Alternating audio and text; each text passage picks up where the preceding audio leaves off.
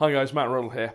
There are so many business books out there, so many wannabe authors, that it's hard to find out the books that are actually going to make a difference in your business and your learning.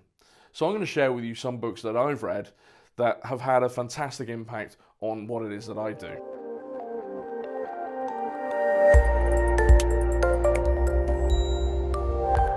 So the first one is from a good friend of mine, Stefan. It's called Instant Networking. Now, Steph has literally written the book on networking. He's actually written Business Networking for Dummies. And this book is the follow-up. And actually, it's probably slightly more powerful. So if you do any networking, you want to pick this book up. One of the key factors in this book that I've certainly picked up on, and the one that I talk to a lot of people about, is that the traditional sales funnel is you put the leads in at the top, something happens, and you get the sales at the bottom.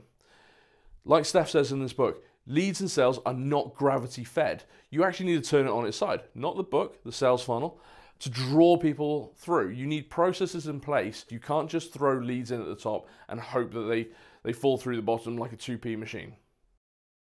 The next book is The Chimp Paradox by Dr. Steve Peters. Now you may think it's a book about psychology, it's a book about the human brain, but you know what, that's incredibly important in business, because how many times have we driven to the office and we've already had an argument with ourselves, with an imaginary person? We've already thought this person's going to do this and I'm going to do this. What Steve teaches us in the book is that those conversations are not great, we know that ourselves, but actually we can circumvent those by putting the chimp in the box, using our human and our computer brain to make the decisions and actually take the emotion out of it.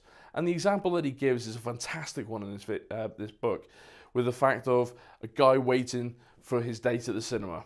And he's trying to get hold of her, she's late, and he's ringing and ringing and ringing and can't get through. The chimp inside of him just goes nuts.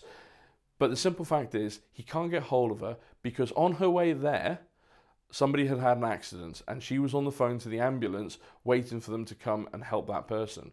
But he's launched and attacked her, saying that he's embarrassed by what she's done and she stood him up and things like that because he's reacted to it.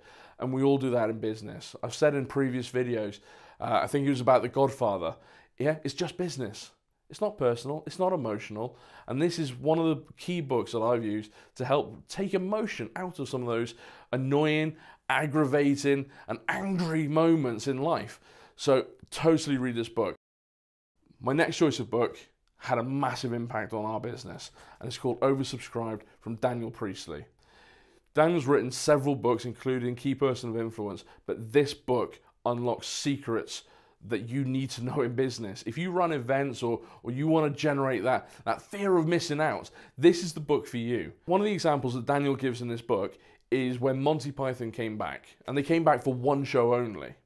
Now that one show sold out incredibly well, and people missed out massively. A few days later, 9 consecutive shows come out. So Daniel teaches you in this book how you can become oversubscribed, how you can have people queuing up around the corner to use you and your services. My final choice of book, and I was only going to do 3, and then there was this one. So this is by Burton. You might love him, you might hate him. He's very much Marmite. He's a good friend of mine though, so he's helped me out a lot. And actually this book has helped me personally as well. So we all find ourselves feeling a bit lost at times, and we all ask ourselves the question, now what? Whether that's to do with family, whether that's to do with friends, whether it's to do with business. So if you ever find yourself lost, I do recommend that you read Brad's book, Now What? Because it's not the most complicated of books, and I'm sure Brad wouldn't mind me saying that, but actually it does put things on a clear level for you and actually remove some of that mist from your head. So do check this out. If ever you feel lost, check this book out and the other books as well, because they will all help you elevate your business to the next level.